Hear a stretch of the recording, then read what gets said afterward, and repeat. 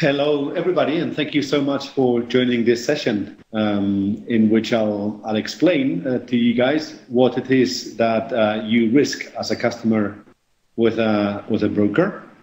My name is Juan. As you know, I'm CEO with DarwinX, which is a broker.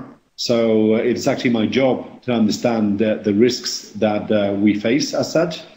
And I would be delighted to take any questions from you as we go through the presentation, which is initially quite simple. But then there's a few more technical issues towards the end. So by all means, excuse me, if you have any questions, go ahead and I'll try to take them as and when I can without interrupting the flow of the presentation. So here we go. As you know, brokers do go down every once in a while. There was a big shakeup in the middle of January, when a big spike in the Swiss Franc took down a whole bunch of brokers. We'll see today exactly why, because I've seen quite a bit of bad explanations about it floating around. But my core message to you today is that you have no reason to panic, because you do control a lot more than you realize in making sure that sending money to a broker and never seeing it again does not happen to you. Unless, of course, you do ignore the 4 risks that you're incurring when you pick a broker. The first of which is a management risk. Ultimately, a broker is a legal entity behind which there's people, and those people can either be rotten apples, of which there's quite a few, or they can be just plain incompetent, in which case, even if the guys mean well, it could be that they end up losing a ton of money, including yours. So that's the first risk you run. Then, depending on the type of broker you trade with, there is some market risk. What happens if the market moves in a way such as it did, for instance, on the 15th of January? There can be liquidity risk. There are times, and this is one of the surprises that a lot of people don't appreciate about the foreign exchange market. The foreign exchange market exists for as long as people are willing to trade. And there are times when everybody is so scared, including banks, when the market just disappears and dries up. There's just no way to trade anything because no one else is willing to take the other side of trades. That's a liquidity risk. And the last risk is a counterparty risk, which affects both brokers and you to the degree that someone trading with your broker, be it a liquidity provider or another customer just like you, implodes and some money is lost. So we'll see that one too. The goal of today is to cover all of those and more importantly, to teach you how to mitigate them to make sure that your money is safe at all times. So how does a broker's balance sheet look like? It's very simple. On the asset side, you have a brokerage account, so a broker account, so like some money that is deposited somewhere with a bank. And then backing that, there is some broker capital and some money that the broker owes to to its creditors. And then on top of that, this is where you come in. So when you deposit money, that money becomes a liability that your broker owes you. And that money, if it's a regulated broker, will be put in a segregated client trust or a separate account so that, and this is very important, the broker's money, which is in the broker account, and the client's money, which is in the client trust, never get in touch with each other except when there's a legitimate reason for it, as we shall see a bit down the line. So that's where your money is, and very importantly, more importantly, it's actually where your money is not. Your money is, once your money has left your account, you lose control over it, and then hopefully nothing happens, but more things can happen if it's sitting in somebody else's account, your broker's account, than can if they're sitting in your own account, as is just very obvious. Which has a risk of it. Of course, the money is an account and the broker controls both of those accounts. So if the persons behind that broker are a rotten apple, then nothing or very little things stop them from actually taking the money and running. And if you do a few searches for scams and Ponzi schemes and so on, you'll see that there's a ton of these examples over history where somebody has just taken the money and run, just like, Madoff scale would be quite big. But then there were only this week, there's been a few examples of a few brokers in dodgy places that just disappeared and with the customer monies. So this is the one thing you always want to avoid, of course. Because at that point, the assets are gone and all that's left is a liability that no one's ever going to pay back to you. So how do you avoid that? Well, first of all, you can do some due diligence. So you can try to find out who are the people behind that broker. You just look it up on Google, try to find the persons that run the broker, the names of the CEO and so on. You can then go to LinkedIn and form your own opinion as to whether you think that person is qualified to run a brokerage. You would do well to get in touch with customer support, etc., to just see if everybody is responding the way that you would expect it. And all of this, of course, before you wire a single euro or pound to those guys, because after that, the money is at risk. Ultimately, though, the best thing you can do is seek an independent, qualified third party, such as a regulator. For instance, in the case of Darwin-X, it's the Financial Conduct Authority in the UK, that has a process to grant a permission to run a broker that gives you the reassurance that the FCA has done all of this before you try to go to the broker. So, ultimately, what is the best thing you can get is you can't do better than trading with a regulated broker. But then again, doing some due diligence by yourself never hurts, as I'm saying here. And that actually is a good thing because, a regulated broker will be run by people who have nothing to hide, no skeletons in the closet, precisely because the moment that you try to get approval to offer a broker, you know that the regulator is going to verify both the competence, do you know what you're doing, and your integrity before they give you a brokerage license. If you read up on fit and proper, you will see that this is one of the core criteria that the Financial Conduct Authority uses before they allow someone to be FCA regulated. And then you should know that, for instance, in my case, I am the compliance function 2 of Darwin-X in my capacity as director and CEO.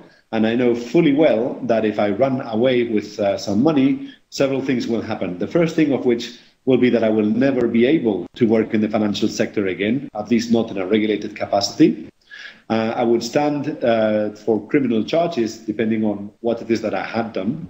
So you can imagine that the incentives, other than not wanting to be a bad person, are pretty strong not to do anything stupid or downright illegal as a regulated broker.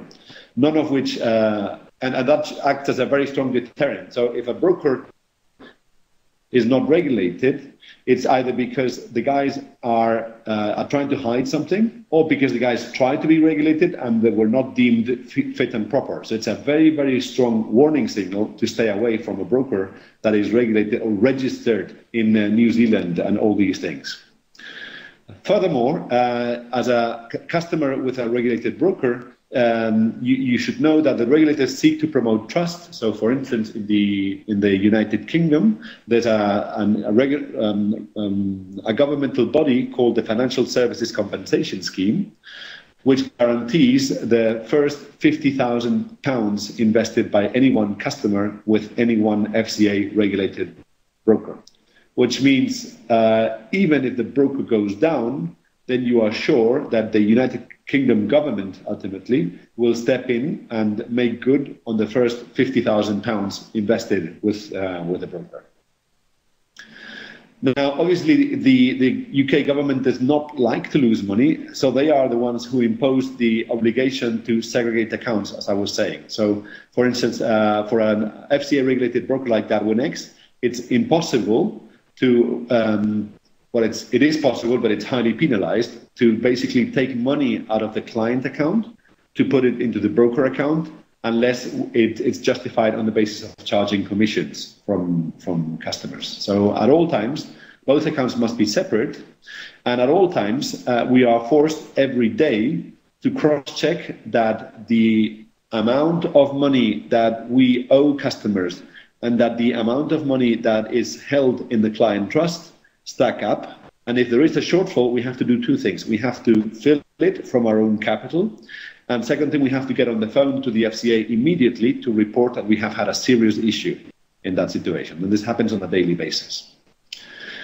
Furthermore, in the case of a broker going down, for instance, in the case of Alpari in the UK going down, what happens is that the customer deposits enjoy priority vis-à-vis shareholders of the broker, as you can see in red, and other creditors of the broker, so that whatever assets are in either account or buildings or whatever go first to repaying the customers and the FSCS, and last to the creditors in the broker capital. So you enjoy preference in the case of default, which means that worst case, if a regulated broker, for instance, by the Financial Conduct Authority goes down, it really is a question of time before you get your first £50,000 back. So there is a risk, of course, and it is painful because I think the Alpari went down on January the 15th, 2015, and the customers are getting their monies back now. So it's taken like a good 3 months before your money was back to their owners, but it has come back, which is a big reassurance, obviously.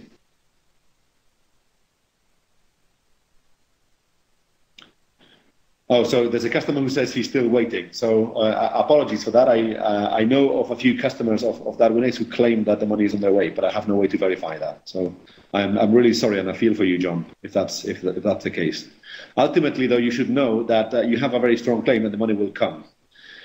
So there's a few questions that have come up in the Spanish version that I did of this webinar last week. The first one is if monies are covered in different currencies, and the answer is yes. It's £50,000 or the sterling equivalent that is guaranteed, and also the extent that they are below 50,000. So, for instance, if you had opened an account with 20,000 and you have traded your way up to 50,000, then the guarantee is still good for the profits. So you would get the 50,000, not the 20,000. Okay. So ultimately, what is the best you can do? Well, the best you can do, John, I'm really sorry that you lost that. You're still waiting for your money, but ultimately, it's really a question of timing, and you know that you will get it back. I think there was a broker that went down this week in New Zealand, and those guys, they're never going to see a single pound back. So it's a bad situation, but it's a much better one to be in than the guys who trusted New Zealand. And ultimately, you can't do any more than you did, because, I mean, who would have known that?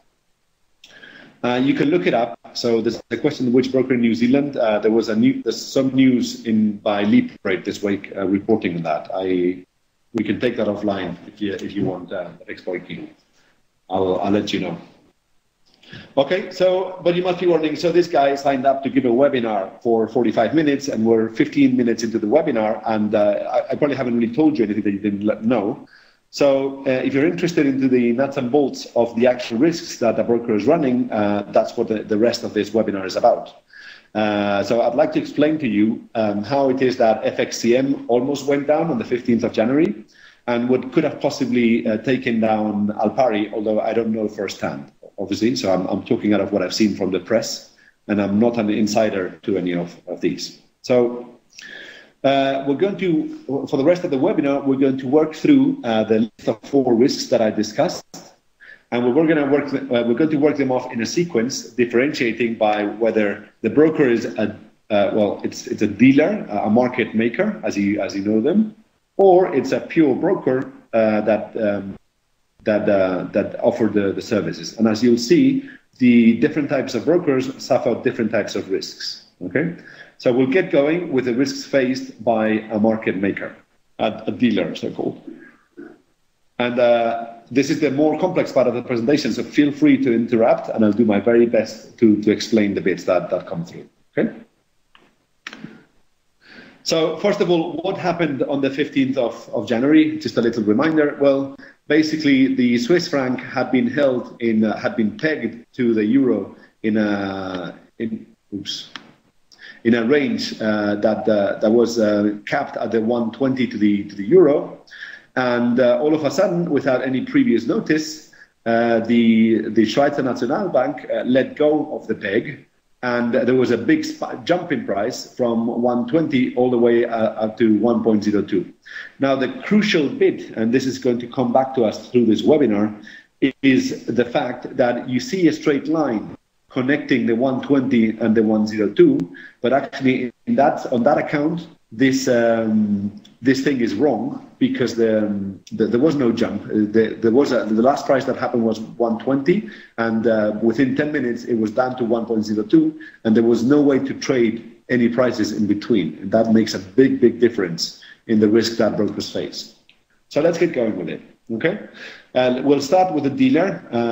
What defines a market maker? Well, a market maker, if it's a pure market maker, always takes the other side of the customer trades. You can think of it as always trading against customers. Okay, so what is the risk that, say, a market maker faced in this situation against clients long the Swiss franc? Well, what would have happened is that the customers would have made a ton of money.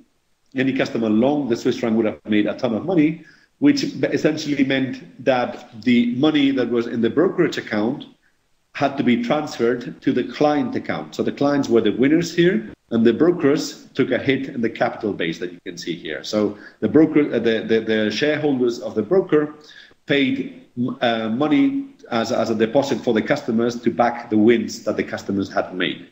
So in this situation, a dealer faces a market risk. The dealer's financial health depends on what the market does and what his customers are doing. There is a market risk, which is, as we'll see, does not affect a pure broker.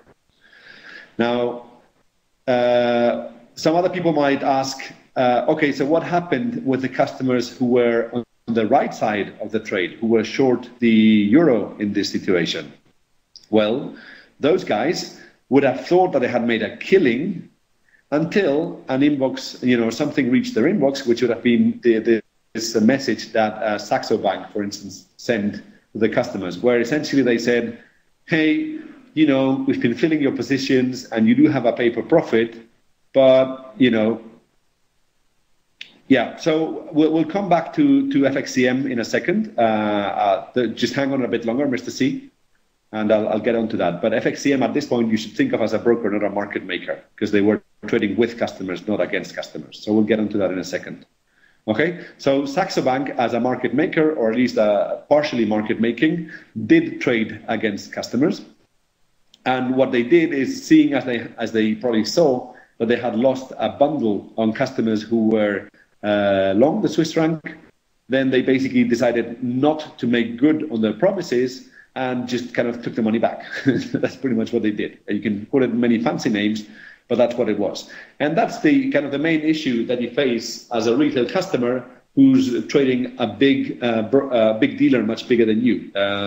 The problem is, of course, that the dealers are both the player, they're playing against you, but at the same time, they are the referee in the game. And it's very, very hard. And it's pretty hard to beat the market, but it's seriously hard if you're also having to kind of take hits like the ones these guys took, where all of a sudden, you had a profit which was just taken away from you. So there's a question about whether there's protection in the United States of America. I don't know the specific details. I don't have them handy right now. But yes, there is. There's a very specific regulation against with forex brokers in the US, and they have to have a strong capital base carrying out forex business. Well, we'll get onto some of that a bit later. We also mentioned, so we've covered the market risk. So dealers have market risk. We have covered the liquidity risk that we just discussed, which they don't really have because they're free to basically just invent whatever prices they want, which is the fact of what Saxo Bank did in that situation. And now we're looking at counterparty risk. So do the dealers have a counterparty risk against customers? Well, actually, they don't. What happens in this situation is that if a customer was short, that was on the wrong side of the trade, the customer could not lose more than their initial deposit, because all that happens is that all the monies in the client accounts go into the broker account, and that's it. So the customer has lost everything, and the broker has not lost a single penny, which means a pure dealer has no counterparty risk. They don't need to be worried about it. And crucially, that's one of the reasons why dealers did much better so market makers survived the 15th of January much better than your average broker did, which was a surprising insight. So a lot of people thought that it was the dealers that had gone bust, but actually it wasn't the dealers, it was the brokers that did on that day. And I would like to explain to you now why. So this is, what happens after the customers have lost everything. Well, what happens is that, the customer monies are gone, all their monies are in the broker account, the broker capital has grown by a tiny bit, and then of course the dealer has no customers, but that's where it all ends. There's no counterparty risk. They're not owed any money by customers. So that's the summary for the dealer. Does anyone have questions on how, what the risks are that a market maker faces? This is kind of the straightforward part of it, really. Okay, well, looks like we're good. So let's get on with the fun part now, and we're going to discuss, for instance, what took down FXCM. So you can think of me explaining now what it is that took FXCM down on the Swiss franc crisis. First, there's a question that I get a lot, and it's people asking me, how can I tell whether a broker really is a broker and not a market maker? Well, so for that, so you can go, for instance, to the homepage. The right way to go about it is to go to the homepage of the broker. In this case, for instance, the broker that I run, which is DarwinX, and then the footer of the page. Sorry, I just logged into my account. I'll log right out. At the footer of the page, there's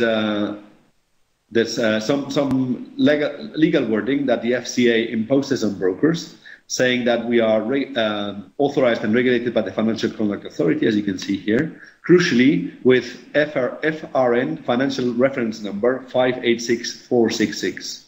So let's copy that number. And then you search for the FCA register. So we go in there. We're going to be searching for companies. So search the Financial Services Register. We're looking for a financial services firm. And the way to find the firm is to use the firm reference number, the FRN, which, as you saw a second ago for DarwinX, is 586466.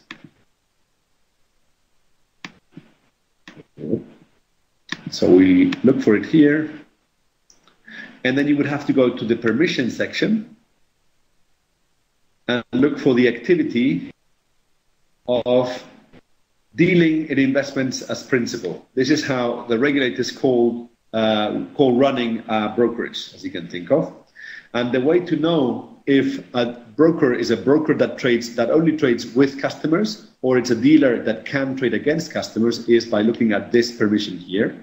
So, for instance, DarwinX has a limitation to be a matched principal broker, which means whenever you are long the euro-dollar against the market, it is by being, you trade against DarwinX, so you go long the euro-dollar, and DarwinX goes short the euro-dollar, just like a market maker would.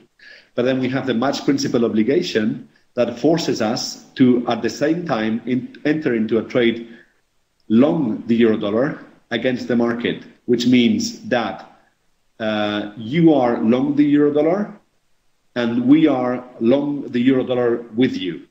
So we are de facto trading with you, and whatever happens to your monies happens to us, as we'll see in a second. But more importantly, the only way to know whether a broker really is a broker and not a market maker in disguise is to go to the regulatory page and check whether this restriction is there. If the restriction is there, then you can be 100% sure that the brokerage is actually a broker. If you don't see it there, then you can safely assume that it's the so-called broker is actually not a broker, but at least partially a market maker, because it's a lot more expensive in terms of capital to be a market maker than it is to be a broker. So, why would you seek to pay to be a market maker if you're not going to use that capital? So this is the way that you can tell whether a broker really is a broker. Don't pay attention to the ECN, 100% STP, and blah, blah, blah, blah, blah crap. All you need to do is go to a separate page and figure out whether the broker has this limitation. If it doesn't have it, it's not a broker, it's a dealer. Okay? So let's go back to that and see how it is that a broker operates. Well, in this situation, we have a three-tiered setup in which on the right-hand side, you would be here. So for instance, you're in this situation, the guys who were, say, long the Swiss franc, you basically borrow some euros when you're trading the Swiss franc euro. You're borrowing some euros to buy some Swiss franc, and you put down some equity with your broker. And this equity is actually the customer deposit that's deposited with the liability that your broker owes you. So this is the broker balance sheet. And then the broker has a set of liquidity providers and enters exactly the same trade that you entered. So the market is the opposite of your side, the opposite of your trade, but your broker is taking the same trade as you at all times, if it is a broker. And this is the core difference, because that's the exact opposite situation of a dealer. Now, what is the benefit here? So for instance, winning customers who were long the Swiss franc and short the euro, well, you can see here, their assets went up in value, so the Swiss franc was worth more, and what they owed was worth less. Therefore, the trader's equity went up, that's why it's green, so they had a profit. Now, what happened to a broker in this situation? Well, what happened to the broker is that the same profit that the customer was making against the broker was making against the liquidity provider, which de facto meant that the liquidity provider owed the same money to the broker, the same change in money to the broker that the broker owed to his customers. So what's the risk here? Well, the risk is, of course, that the liquidity provider goes bust, cannot honor the profits, and therefore there's an issue here, which we'll get onto in a second. So the more important bit, though, is that whether you are winning or losing in this setup is neither here nor there for the broker, because it's fully insulated. Whatever you're making, we are making, and whatever you're losing is covered from the other side. So there's no market risk for a broker. Is that clear? Because this is possibly the most complex slide today.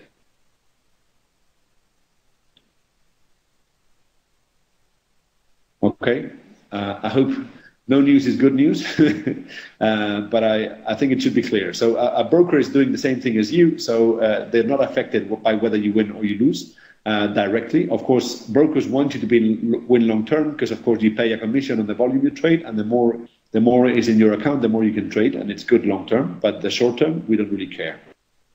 But there is a liquidity risk on the counterparty side, and this is one part of the things that took down some of the brokers. So what happened was that in theory, you did not have a market risk, but when the broker wanted to take his money from his prime broker, the money wasn't there, so he had made a loss. But the money was owed to his customers, so he was kind of crunched in between the two situations. So somebody asked me before, how did FCCM go down? Well, the core of the loss that FCCM had was losing customers, and this is how it happened. And the customers who were short the franc were in the opposite side of the trade. So they owed euros, so they owned euros and owed Swiss franc, which went against them, so their equity was diminishing. The broker had diminishing customer deposits, but also had diminishing client trust. So in theory, nothing would have happened. But of course, and that's because traders stay in the traders as long as there's a margin in the customer account. Now, what happens when the customer has lost it all? Well, when the customer has lost everything, a broker has a stop loss in his prime brokerage account to exit the trades. So for instance, depends on the margin the customer had down, but in normal market situation, whenever the market reached 1.18, say, then there would be no equity left in the customer account. And at that situation, the broker would have exited the trade against, say, Goldman Sachs. And in that situation, all that would have happened would have been that the customer would have lost a ton, the broker would have lost a ton in that trade, but it would have kept the deposit by the customer, and that's about it. There would have been no further risk. However, the issue was, as I mentioned before, is that there was no market at 118. What happened was that, and actually I apologize because this is in Spain, what happened was that the market went straight down from 120 to 102 with nothing in between, which basically meant that the broker was dragged along in the losing trade. So the customer had lost more than their initial deposit.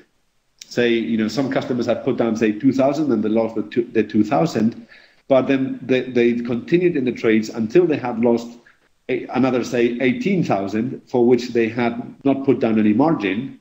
In that situation, of course, it's very, very hard for the broker to go sue their customers for them to send good money after bad money. So what happens there is that the capital base of FCCM in this case was just gone.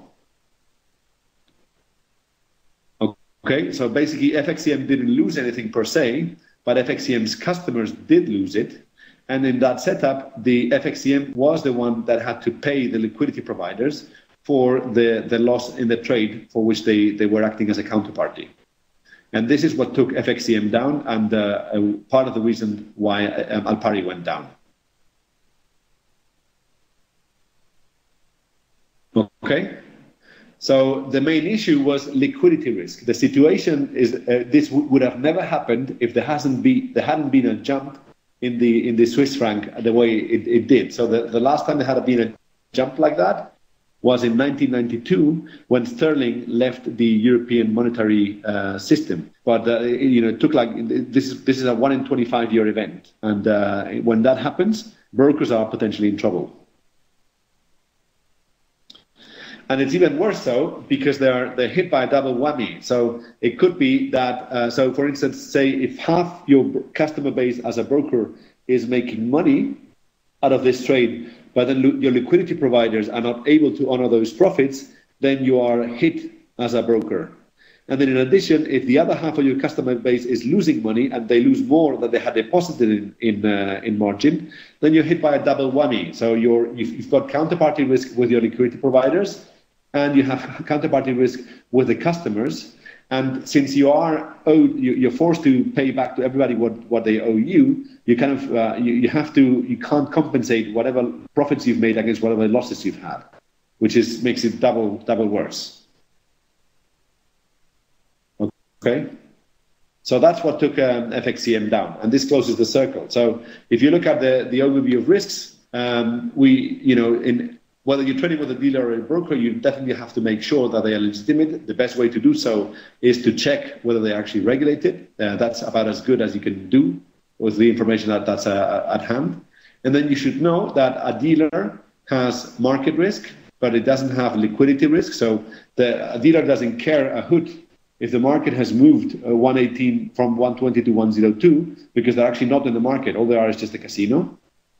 And in terms of counterparty, and this was a very, very hypocritical position for someone to be taking, such as, for instance, Oanda. Oanda said, we're going to be very nice and we will not go against customers who owe us money, which is completely bollocks, because, of course, the customers didn't owe them any money in that situation. The customers lost the margin, and that was it. There was Oanda did not suffer any loss beyond because the fact that they did have the stop loss to get out of the trade. So when it comes to brokers, again, ditto for the management risk, then brokers, in theory, as long as there's a market, don't give a hoot if customers are winning or losing because they're insulated against it. But if they do have a liquidity risk in the sense that if there is no market, then the stop losses don't work. And furthermore, because the stop losses don't work, then they are caught between the devil and the blue sea. They can have counterparty risk both with customers who lost more than their initial deposit, and with liquidity providers who cannot honor the profits that the broker had in their prime brokerage account. Okay? So, that's about it. Now, if you're thinking that trading with a broker is a bad idea and that this was bound to happen by definition, well, hold your horses, because that, what took down FXCM was like the proxy was, as I said, it's losses owed by customers, but they would have never had those losses if they had incentivized customers to trade for the long term. Why? Well, if customers were trading with one-to-one leverage, right, so there's a question here which is saying that there's a question asking whether Oanda stops work. So let's recap, okay? Let's recap, go back to what happens to a dealer in this situation.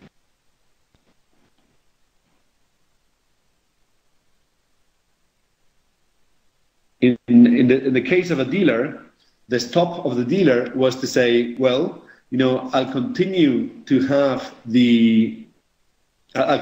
keep the customers in the trade until the point when the money is lost. Okay, so it's a market maker or a dealer like Oanda is really like it's a two-sided bet. We're going to bet 100 euros that I win and you lose. Of course, if everybody has put down $50 initially, the moment that the bet is won, then the 100 euros are there, and that's about it. There's no way that you can lose more than you had put down initially. So the moment that all the customer deposits, so if a customer had put down 2,000 euros and the 2,000 euros were gone, all that happened was that Oanda transferred some money from their client account to the Oanda account, but that's it.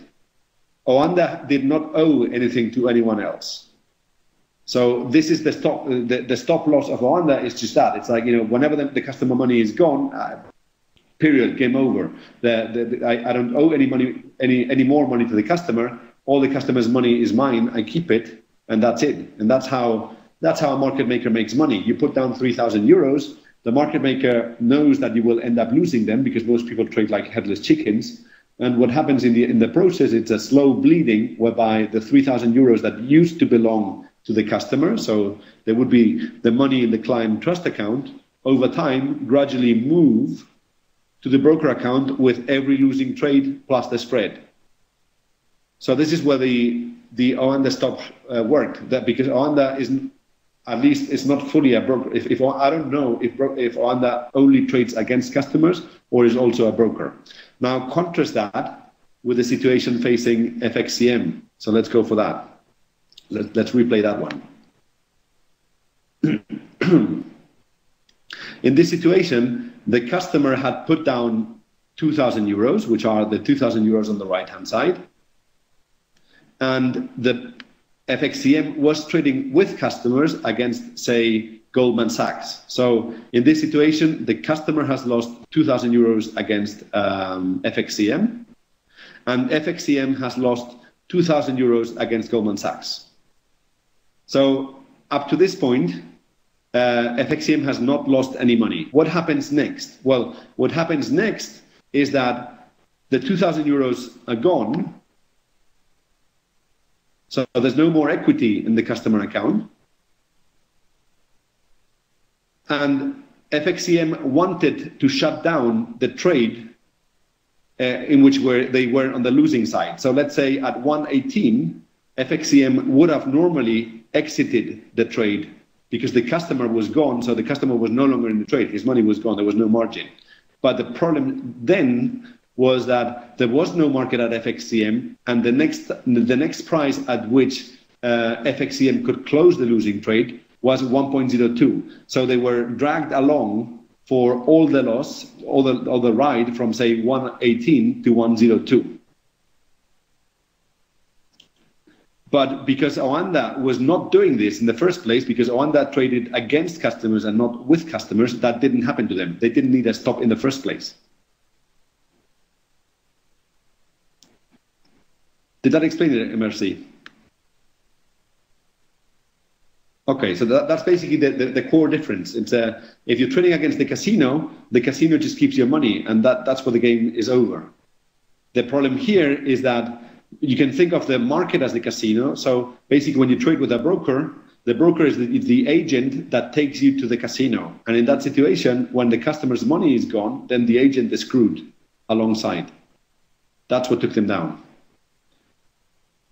Then I've got a question as to whether Oanda runs stops. To the best of my knowledge, I think Oanda enjoys a pretty solid reputation. So being a market maker per se doesn't make you a bucket shop. And to the best of my knowledge, Oanda does not run stops, and certainly they are regulated in the US. So I very much doubt they run stops. But I don't really know. That's a question for Oanda's CEO, not Darwinex's. So, yeah, well, this is the point. So this is a very important point that FX Boyke is asking. So he's saying, if prices go over stops, what happens to the stops? Are they honored? And the question is, let me put it this way. You can buy an iPhone for 600 euros for as long as there are iPhones for 600 euros to be had. If you go to the shop and there's no more iPhones left, then the promise to have an iPhone for 600 euros cannot possibly be honored because there's no iPhones to do that. So to think that you place a stop and it's going to be honored is an illusion that is a very dangerous illusion. As long as there's a market and you get lucky, the stop could be honored. But if the market has jumped, then no, the stops are not honored. That's exactly the whole point of today's presentation. So if you go to the Saxo Bank thing, if you read this text carefully, what this is telling you is that, maybe you thought you had a stop at 118 and you were filled at 118, but then they tell you, hey, you know what? Fuck you, there was no market, and excuse my English, there was no market, therefore you thought your stop was filled at 118, but it wasn't. So, that's basically a broker or a dealer is as good as their promise. And if they choose not to honor their promise, or if they don't have any money to back their promise, then stops are not honored. That's the risky run as a trader with a broker or a market maker. Is that clear? So, do most market makers run stops? Well, let me put it this way. When you are trading with a market maker, the market maker is both the market, in the sense that it's their win or loss depending on what the price is, and they are the referee in the sense that they are the ones who say what the price is. So you could argue as much as you wanted with, say, I'm not saying with Saxo Bank in this case, because it's public that Saxo Bank did this. You could tell Saxo Bank saying, hey, I think the market price was 118, but then Saxo Bank would say, no, the price was 102. And that's the end of the story, because they are the ones who decide what the price was, not you. That's what I mean when you trade against a market maker. You're trading both against the market and the referee, because it's the referee who makes the market. Okay? So if you're concerned about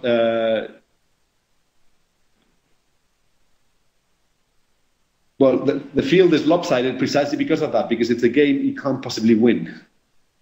That's the thing. You're playing a game which is impossible to win. That's the whole point. If it's a heads up, you lose. Tails, the broker wins or the dealer wins. Precisely because they're the ones who, basically, if they decide it's a penalty, and even if it's a complete rip-off, it's them who call the penalty. So if you play against in a match that's rigged and the referee decides that something was a penalty, there's just no way that you can appeal against it, because it's the last word is the referee's, not yours, and that's why it's lopsided. So yeah, that was pretty much it. I don't know if anyone has any questions on this. I hope it was useful to you guys.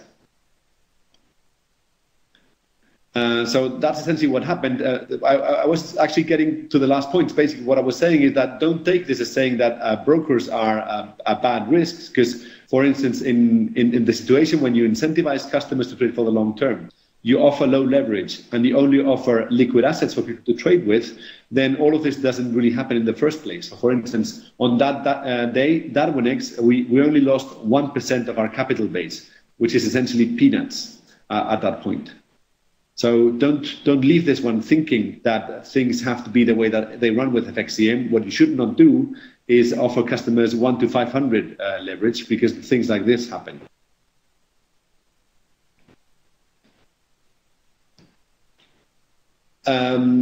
So there's a question on whether Cyprus brokers are honorable. I mean, I don't think it's a question to... So let me talk about facts, okay? So basically, the facts on Cyprus. Well, I'm pretty sure that Cyprus has a deposit guarantee scheme in place. However, I think you know that 3 years ago, Cyprus, the country, went bust. And anyone who had money in a Cypriot bank, some of that money was taken away from them because the country went bust. So even if the Cyprus broker is honorable, you can bet that your money is going to be sitting in a bank in Cyprus, and it's only 3 years ago that country went bust. So if you ask me, I think it's a very, very, very stupid risk to be taking when you can choose to trade with an FCA regulated broker to go and trade with a Cyprus regulated one.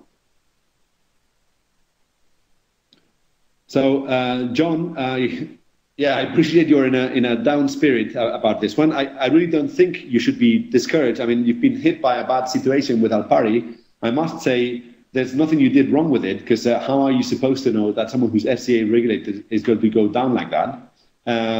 I guess, you know, shit happens sometimes, but ultimately, you know, you're going to get your money back, and you've learned a lot in this process. So I would look at it as a learning opportunity. And then in terms of what safe leverage is, FX Boyki, so I'm not a trader and I'm not someone to tell you. What I can tell you is that I am, you know, we know who trades with us, and I can tell you that the traders who trade with low leverage are the ones who make the good long-term results. So whenever we see someone who's trading with 100 to 1 leverage, we know that unfortunately that guy has a very, very high chances of blowing up the moment something happens in the market. So if you like your money, I think the clever thing is to trade with low leverage, grow your money consistently, and attract investor capital the way we offer at Darwinex, for instance.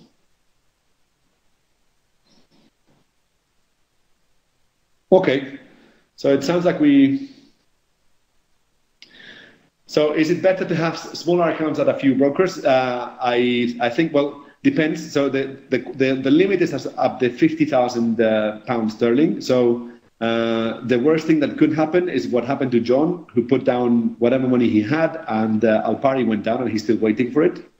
I guess if he had spread his money across several brokers, then he wouldn't have been hit that badly. So I know for a fact that most of our customers at Darwinex have several brokers. So it seems like customers who've been long in the game do that, yeah. Also, when you have accounts with several brokers, you can test who's offering you the better service, so you can choose where to send most of your money at any one point in time.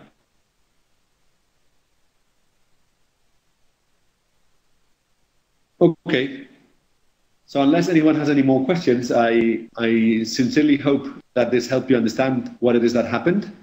And if you hear of somebody in the forums talking stuff without understanding what it is they're talking about, then feel free to recommend this one, because I really hope that whoever watches this one has learned a lesson that will not cost him a lot of money.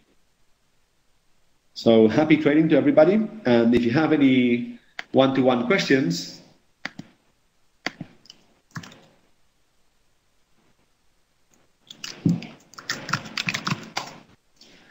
So there's one last question, which is, why is it better if a broker takes a trade with the same trade as the customers? Well, ultimately, it's a question of judgment. So let me put it this way. If you're trading against customers, it's good for customers to lose.